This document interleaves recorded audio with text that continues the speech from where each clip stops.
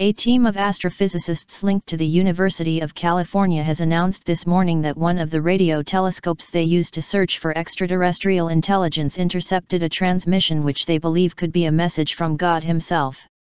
The scientists, directed by Professor Dan Wertheimer, are part of the Serendip, Search for Extraterrestrial Radio Emissions from Nearby Developed Intelligent Populations, project, a program that attempts to intercept and decode radio transmissions from outer space. They announced that the Arecibo Radio Telescope, located in Puerto Rico, received on Saturday afternoon a strong narrowband radio signal bearing the expected hallmarks of a non-terrestrial communication, originating from outside the solar system. The signal is said to be very similar to the famous WOW signal received on August 15, 1977, by Ohio State University's Big Ear Radio Telescope.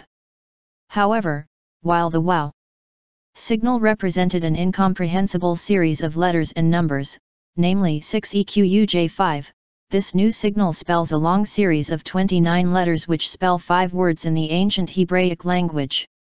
According to the scientists who intercepted it, the message is surprisingly clear. The message can be translated as either I am Yahweh, universal creator, or my name is Yahweh, creator of the universe. It clearly seems to be coming from the entity that many people call God. Professor Wertheimer and his team do not know the precise origin of the signal, but they have been able to determine that it had traveled at least 120 light-years before it was intercepted by their telescope. According to the famous astrophysicist, this proves that the 7-second signal is not of human origin.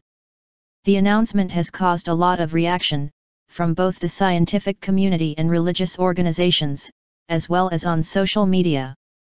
Many scientists across the Muslim world have denounced as suspicious the fact that a Jewish scientist received a signal in Hebrew from a Jewish god.